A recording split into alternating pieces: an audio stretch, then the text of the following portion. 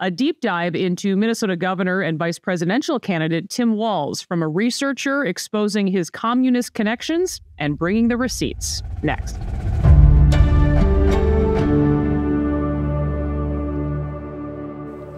Trevor Loudon is my guest, an author, filmmaker, and expert on radical left and Marxist political influence we've seen right here in Minnesota. Trevor, great to see you. Thanks for being here. Oh, always a pleasure. Thanks so much, Liz.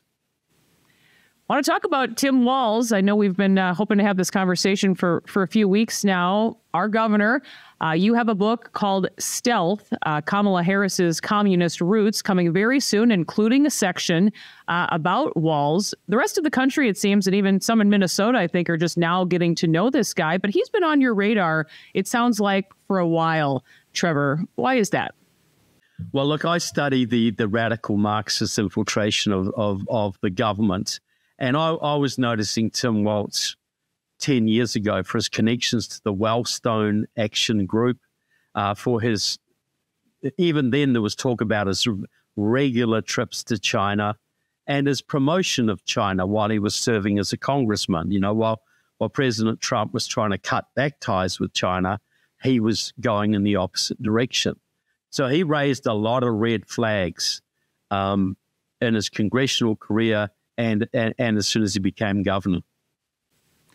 Your Walz section in your book spends some time talking about that, the Wellstone movement, Wellstone Action, which is now known as Repower, a group that's training and that has trained many well-known Minnesota Democrats, Walz, Peggy Flanagan, St. Paul Mayor Melvin Carter, Keith Ellison, our Secretary of State, Steve Simon. That list goes on. What do you know about Repower? What should people know about that group? Well, Repower was set up by Marxists. You know, Paul Wellstone was very popular, especially amongst the DFL people. He died in a plane crash. But the radicals around him set up a training school called Wellstone Action. It had Marxists on its board. It had Marxist trainers, many associated with the Communist Party.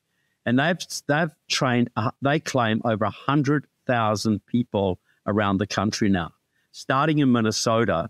And as you said, your whole state is run by this sort of Wellstone mafia. You know, your Secretary of State, your governor, your lieutenant governor, your attorney general. Amy Klobuchar has got big connections to Wellstone. At one point, 40 of the DFL contingent, delegation in your state legislature were Wellstone alumni. And it sounds very nice. Wells is a training school for community activists. It is basically a Marxist training school. It is how to get Marxist policies implemented through the Democratic Party, through the city councils, town councils, etc.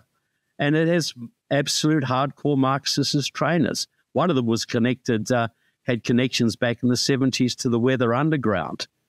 You know, so it's not this harmless, benevolent organization. It is a Marxist training school. And now it is actually controlled by Maoists, pro-Chinese communists. As it's now called Repower, it's gone full-on Maoist now.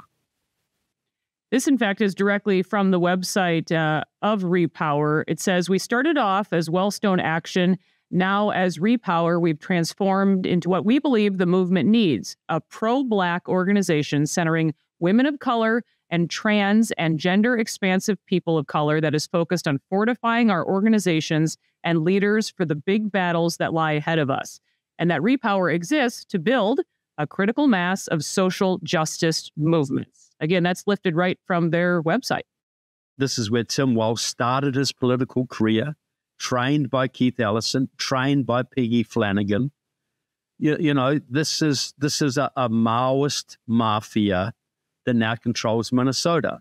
So you can understand why they weren't very keen to crack down on the George Floyd riots, because that was run by pro-Chinese Maoists as well.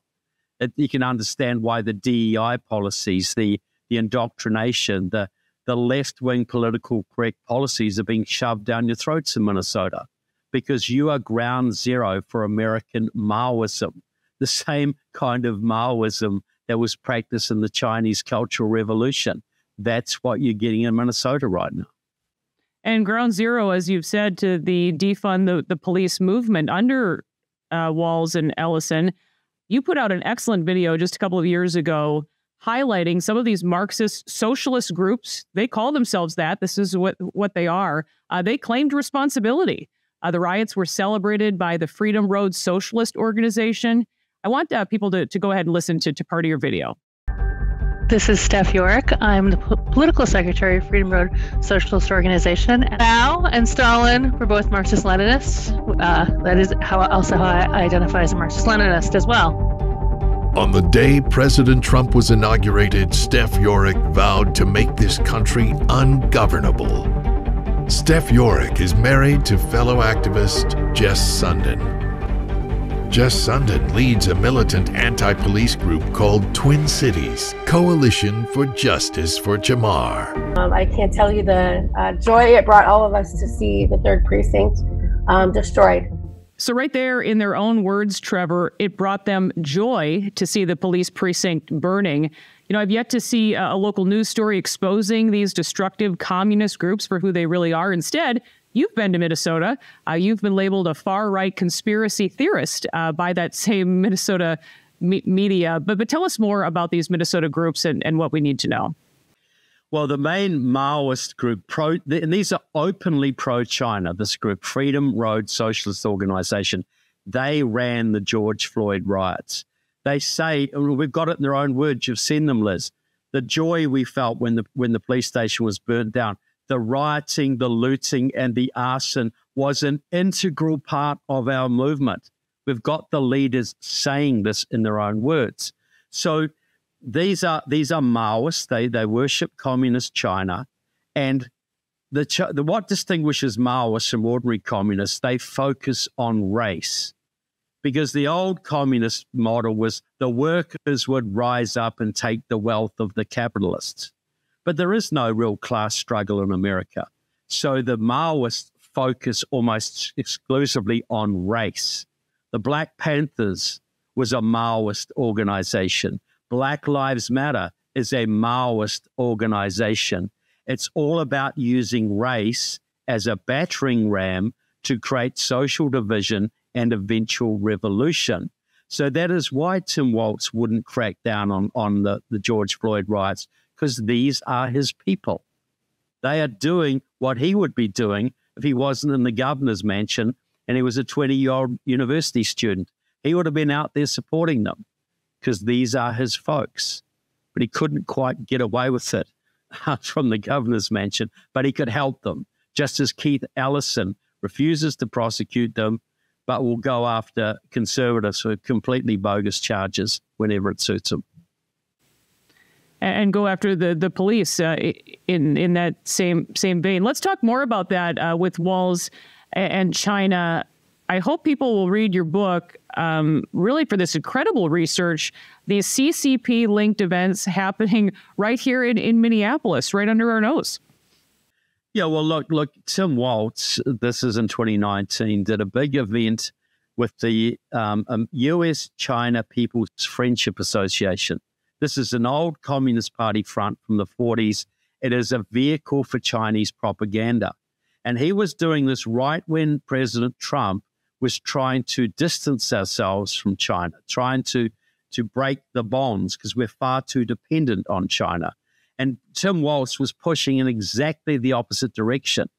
And the woman he spoke alongside was the daughter of a Chinese president, the head of the Chinese Li Zhongmai, I think her name was, the head of the Chinese Association for Friendship with People in Foreign Countries. This is the Chinese Communist Party's main influence operation for influencing the politics of other countries. He was speaking alongside communist royalty, Chinese communist royalty, one of the top people in China, right there in Minnesota. But he's also working with the Minnesota Association of Chinese, which has got, ties to the Chinese so-called secret police stations that were running in St. Paul. Didn't work to shut those down at all. He's trying to defund Minnesota's police, but he allows a Chinese secret police station to operate in St. Paul. What does that tell you about his priorities? So is this election, do you think, really about Republicans versus Democrats, or freedom versus communism, as some have stated? What is on the line this November? Yeah, that's exactly it. And every Republican, every DFLer, every independent should want to live in a country that's free of Chinese control. You know, we should. But the goal of the Harris-Walz administration is to bring this country more under Chinese control than it already is, because both of them come from pro-Chinese backgrounds. Tim Walz, as a young man, became very interested in China, went to China more than 30 times, taking children paid for by the Chinese Communist Party on basically propaganda visits. He's worked for China all the time, worked with the local Communist Party, worked with the local Maoists. And Kamala Harris was a Maoist, a pro-Chinese communist from the cradle. So what we'll see, if we see a Harris-Walz administration, we will see 30 million illegal immigrants legalized and all voting for one party, or mainly voting for one party. So we'll have effectively a one-party state. Most of presidential elections are won or lost by less than 5 million votes. You imagine 30 million illegals voting one way. We will see the Supreme Court neutered and stacked, so there's no legal recourse.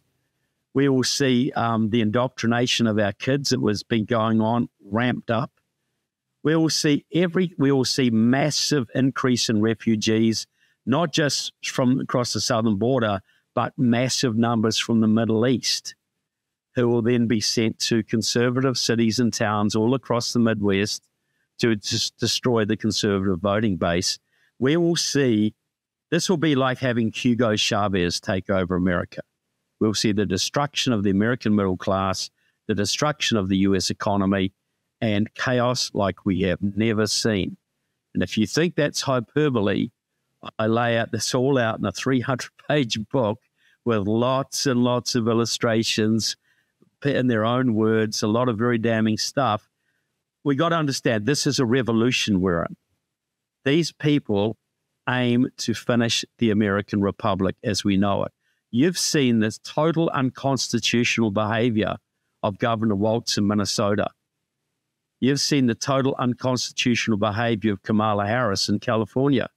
You give those people power over the entire country with open borders, defunding the police, crime running rampant. How do we ever fight back from that? How do we come back? Where can people find out more about your work and also get your book? Look, it'll all be available on Amazon soon, but you can, the Kamala Harris book, Stealth, Kamala Harris's Communist Roots, with the bonus section on Tim Walz. Go to trevorloudon.com, myname.com. You can pre-order a copy, signed copies. All my other books and videos are available there as well. So trevorloudon.com is the best place to go right now. Trevor Loudon, thank you so much for your work, and thank you for joining me. Oh, it's a pleasure, Liz. Thanks, and look forward to getting back to Minnesota sometime soon. Hope to see you then. That'll do it for this episode of Liz Collin Reports. We will see you next time.